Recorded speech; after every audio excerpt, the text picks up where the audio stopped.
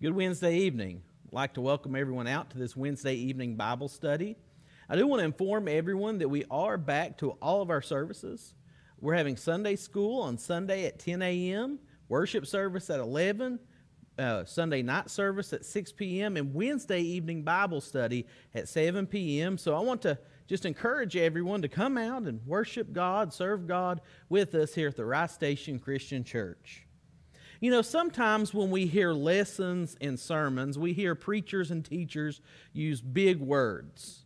And we might not always know what that word means. Or sometimes we may be reading the Bible and we may run across a word and we may not understand what it means. Now, if you grew up in church, you probably understand those words because it was probably explained to you somewhere along the way. But that's not true for everyone. So tonight, we're going to have our lesson called Big Bible Words. Big Bible Words. You see, sometimes we preachers can be guilty of something like that as well. You see, we can be guilty of preaching our sermon or teaching a lesson, and maybe we make an Old Testament Bible reference. We might say, well, this subject reminds me of Joseph in the Old Testament, and we all understand why I say that, but when we say that, not everyone in attendance may understand that reference. So they may need us to explain just a little bit more about why this subject reminds us of Joseph. And the same is true with these words that we're going to look at today. So the words that we're going to look at today really describe the process that goes on in the life of a saved soul. The process that goes on. And the first big word that we're going to look at is this: mortification. Mortification. Now, I want to start off with this word by saying this word in itself is not in the Bible, but what it means is spoken of numerous times. The meaning of this word, the word mortify, means to kill or to subdue. And we get our English words mortuary and mortician from the same Latin root word as mortify. So, what is biblical mortification? Well, biblical mortification is to die to one's past sins. We die to that sinful nature, we die to the fleshly nature, and we die to our past sins, and we don't live that way anymore. Now, the Bible teaches that this happens, that we die to these things when we are baptized into Christ. Now, you might say, well, preacher, you talk an awful lot about being baptized into Christ. And that's because there are so many people in this world who teach a false doctrine and say, oh, you don't have to be baptized to be saved. But really, isn't that the epitome of taking away from the Word of God? Because the Word of God tells us we must be baptized. But when we're baptized, that's when this mortification takes place. Let's read about it. Turn with me in your Bibles or in your Bible apps to Romans chapter 6. Romans chapter 6. And we're going to look at the first 7 verses there and see what the Apostle Paul says here. He says, "What shall we say then?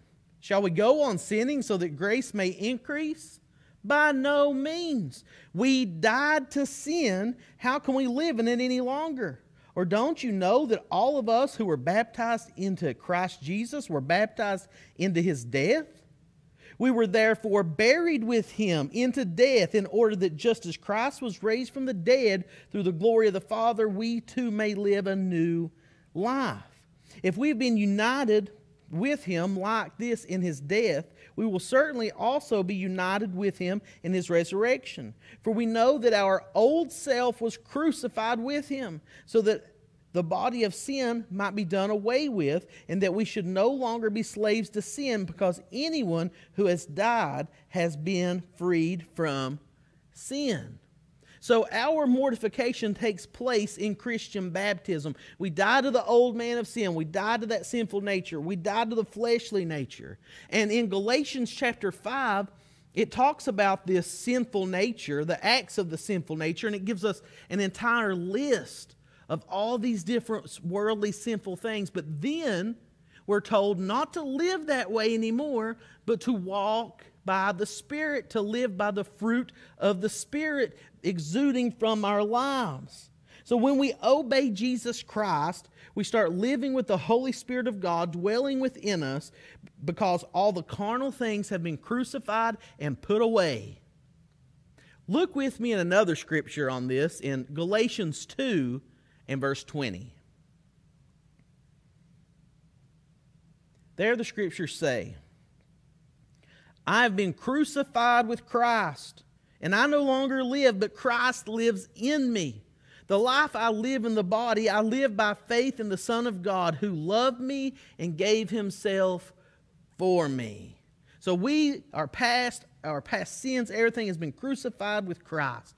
So this brings us from the word mortification, which means to be subdued or to die, to the word justification. That's our next word, justification. So let's look at a scripture to start us off on this in 1 Corinthians 6. 1 Corinthians 6. And we'll look at verses 9 through 11 there. And this is a section of Scripture that I recall a lot because there's so much. Really, a preacher can preach an entire sermon on this section of Scripture. 1 Corinthians 6, starting in verse 9, says, Don't you know that the wicked will not inherit the kingdom of God? Do not be deceived. Neither the sexually immoral, nor idolaters, nor adulterers, nor male prostitutes, nor homosexual offenders, nor thieves, nor the greedy, nor drunkards, nor slanderers, nor swindlers will inherit the kingdom of God. And that is what some of you were in the past tense. But you were washed, you were sanctified, you were justified in the name of the Lord Jesus Christ and by the Spirit of our God. Notice, it says right there was a time when you were washed, when you were baptized into Christ. And at that moment, you started living in God's justification. This is how some of the people in Corinth had lived, but they'd been justified. Now, the biblical definition of justification is to be just as if you had not sinned. When you obey the Lord, you're just as if you had not sinned because it's washed away. So this basically means that God has declared us Christians not guilty of our past sins because we are now living with our faith in Jesus Christ and we have obeyed Him, and therefore His blood has washed away our sins, so we are just as if we had not sinned. The Apostle Paul spoke about this in Romans 5. So let's go over there and look at a verse, and keep in mind this is Bible study, so we're going to be jumping around. Romans 5 in verse 1 says, Therefore, since we've been justified through faith, we have peace with God through our Lord Jesus Christ. So we're just as if we had not sinned, but that usually brings up another question. And here's the question. Is justification just? Is justification just? Or in other words, some people may say it this way, if God is holy, how can He forgive a guilty sinner? Well, the answer is this. Justification does not excuse one's sin or ignore one's sin or endorse one's sin. Rather, our sin is fully punished because Christ took our penalty for us. He is our substitute. And it talks about that in 1 Peter 3, if you want to turn there with me. 1 Peter 3 in verse 18, and I love that whole section there, verses 18 through 21, talks about how we're saved through baptism. But 1 Peter 3:18 says, For Christ died for sins once for all, the righteous for the unrighteous, to bring us to God. He was put to death in the body, but made alive by the Spirit. So Christ took our punishment. He is our substitute for our sins. And that makes us know that the wrath of God is satisfied in Christ, and we Christians are freed from condemnation. And God remains both fair and just. He makes us sinners right in His sight when we obey His plan of salvation. So God is fair, God is just, God is perfect. And so He justifies us of our sins. Now it's important to note that justification does not describe a change in behavior or desire, but it describes our standing before God. So we see what mortification is, dying to our sins. We see justification is when we obey Christ, our sins are washed away and we are justified in the sight of God. But that brings us to another word, and that's sanctification, or to sanctify.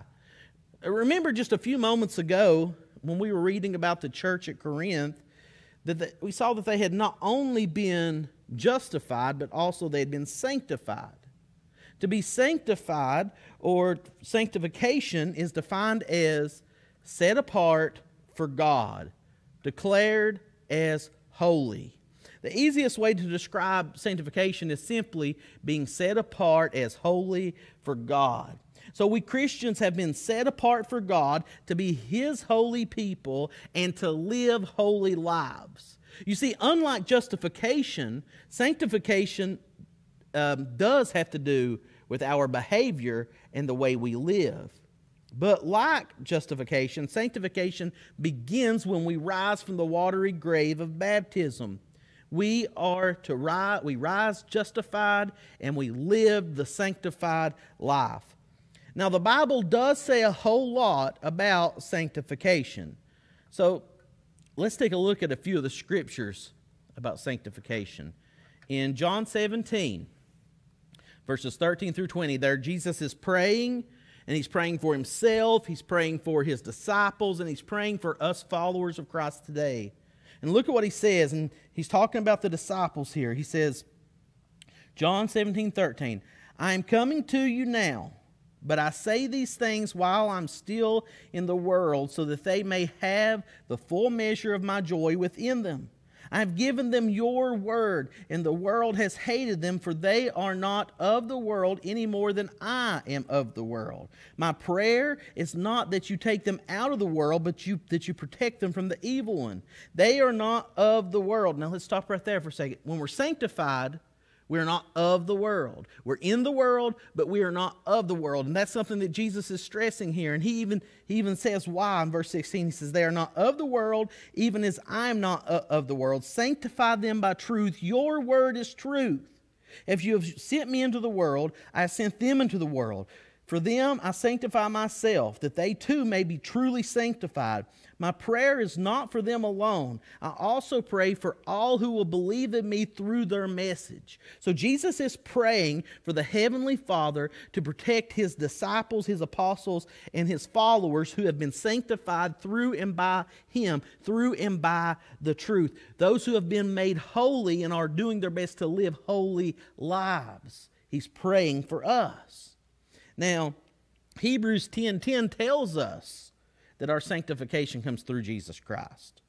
Hebrews 10:10 says, and by that will we have been made holy, or we have been sanctified through the sacrifice of the body of Jesus Christ once for all. When we look over in 1 Thessalonians 4, and I'll give you a moment, turn there with me. 1 Thessalonians 4, we get this description of us being in the world, but not being of the world, being sanctified, being holy, being separate from the world. Now, that doesn't mean that we're perfect. It's important. While you're turning there, I want to elaborate on that. Being sanctified does not mean that we are perfect, because we all sin and fall short of the glory of God. Some people will look at us Christians and say, oh, they think they're perfect. No. We just serve the perfect risen Lord who cleanses us with His blood and forgives us and makes us sanctified through and by Him. He allows us to live in His righteousness, allows us to live in His holiness. We're not perfect. We just serve the perfect God, and we get to live sanctified because of that. So 1 Thessalonians 4:3-5 says this, it is God's will that you should be sanctified, that you should be set apart as holy, that you should avoid sexual immorality, that each of you should learn to control his own body in a way that is holy and honorable, not in passionate lust like the heathen who do not know God. So he's saying live separate, live that holy life. Do your best to live as much like Christ as you can, because Christ is our perfect example. So what it comes down to is we're living in a world where Satan and Satan's demons will work and try to tempt us to be like the world, but we must resist that The Bible lets us know that if we resist the devil, he will flee from us. We need to resist the temptations and resist being like the world and live sanctified lives. So we see that we die to our old self, where that's the mortification. We are justified. We rise justified just as if we had not sinned from all of our past sins. We arise not guilty anymore of our sins, and we live the sanctified life. You see how that process is going along? That's what happens to us when we rise from that watery grave of baptism. So that brings us to one more word, and that word is glorification. Glorification. As I previously mentioned, we are in this ongoing battle with evil and wickedness and Satan in this world. But the day is coming, and this is good news, the day is coming when this battle will be over. And we will be with God in glory, in the glory land, in glorification forever. Look with me in 2 Corinthians chapter 4. And there the scriptures talk about this glorification. 2 Corinthians chapter 4 in verse 17. And he says, "For our light and momentary troubles are achieving for us an eternal glory that far outweighs them all." You know, we have a lot of troubles in life, don't we? I mean, sometimes people, they get diabetes, they get cancer, heart disease, car wrecks, things happen, people get injured with all that, other people hurting each other, and we have all these different troubles and financial struggles and family troubles and just all these things going on in life, and sometimes they seem like they're so heavy, but the Apostle Paul is letting us know that our troubles are light and momentary. No matter how heavy they may seem on this earth, they're light and momentary in comparison with the eternal glory that God has ahead for us Christians. You see, at the second coming, the glory of God, His honor, His praise, His majesty, and His holiness will be realized in us. Instead of us being mortals burdened with the sinful nature, we will be changed into holy immortals. And will be unhindered in the presence of God, and we'll enjoy communion with Him forever. But until that day, we long to be with God in glory. A few years back, the group Mercy Me, they sang a song called Homesick. And that song talks about us Christians getting sick of all the evil and the wickedness and the racism and just all the horrible things that go on in this world, to the point that we are homesick for heaven. So I ask you, have you ever got homesick for heaven? You know, throughout the years, I've sat beside the beds of many sick people as they were passing on to be with the Lord. And I've heard many of them say, "Preacher, I'm tired. I'm ready to go." And they were homesick. They were homesick for heaven. Sometimes we get homesick for heaven, and we long to be in the glory of God. We long to be away from these physical bodies that can get so sick, and we long for that perfect body that we'll have in glory. We long for that glorification. And the Bible talks about us longing for that. Turn with me to 2 Corinthians chapter 5, and we'll read verses 1 through 4. And there the Apostle Paul, he describes this longing.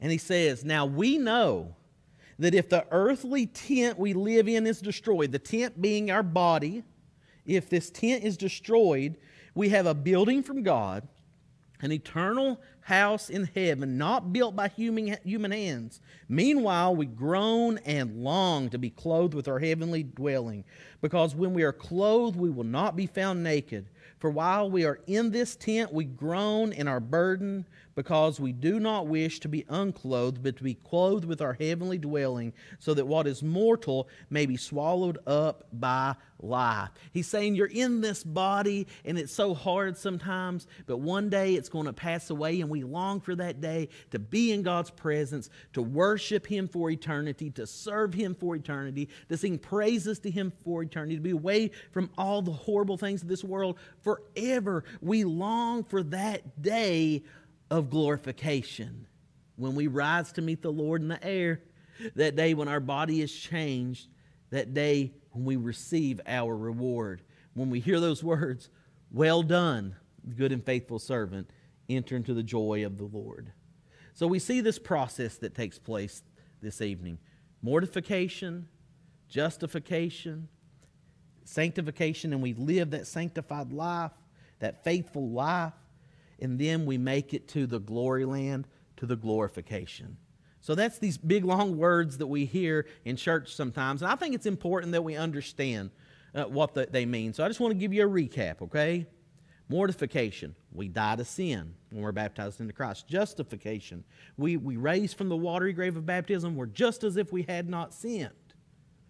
We go to sanctification. We live a life separate from the world. We're in the world, but we're not of the world. We do our best to live that holy life, that faithful life, and we will make it to that time of glorification in heaven forever. And I hope this study reminds us of these truths, of these big Bible words. And maybe there's someone listening to this lesson tonight, and they're not living a life justified and sanctified, ready to go on and live in that glory land. Well, I want you to know that you can start that today if you obey Jesus Christ. Jesus Christ is the only way to be justified. He's the only way to be forgiven. He's the only way to be on track to heaven. And remember what and all He went through. Jesus left heaven to come to earth to show us the way. And then He laid down His life on the cross of Calvary, paying our sin debt. He was buried and He rose, and we get to serve the risen, living Savior. And then 40 days later, He ascended to the Father. And one glorious day, He's going to come back to judge the world. And we need to be ready. We need to be saved. We need to be sanctified. We need to be justified so that we'll be ready to be glorified. But that only happens if we live out God's plan of salvation. That plan is to hear the Word and believe it. Believe in Christ. You must repent of your sins. You must confess that Jesus is the Christ, the Son of the living God. You must be buried in Christian baptism, dying to the old man to sin, and rising anew in Christ Jesus. And then you live faithfully all the way to the end. Will you pray with me? Heavenly Father, God, I come before you, Lord, and I pray that if there be anyone listening to this message tonight that's living a life outside of a relationship with you, I pray that they realize they need you, that they need to obey you, and that they need to serve you so that they can be with you for eternity. Father, I uplift each name that's on the prayer list here at Rice Station, Father.